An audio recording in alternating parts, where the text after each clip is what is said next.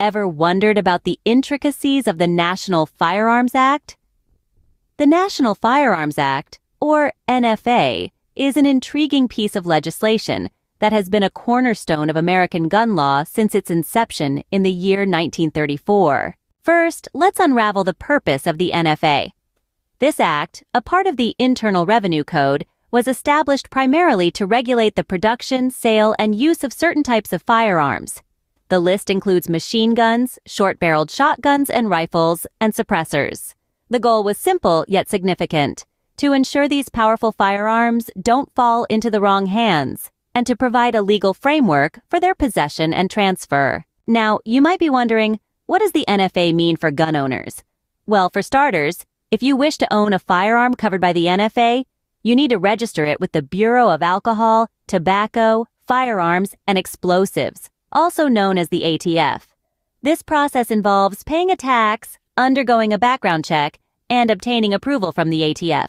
But what happens if you violate the NFA? The consequences can be severe.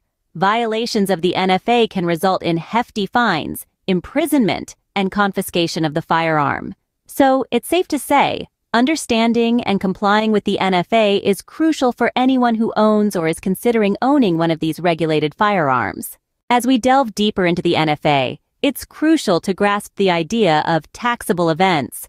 Under the NFA, there are specific instances, or taxable events, when the transfer tax must be paid. These events typically include the manufacture, importation, and transfer of the regulated firearms. The NFA has been amended several times since its inception. Most notably, the Gun Control Act of 1968 expanded the definition of machine gun and added destructive devices to the list of regulated firearms.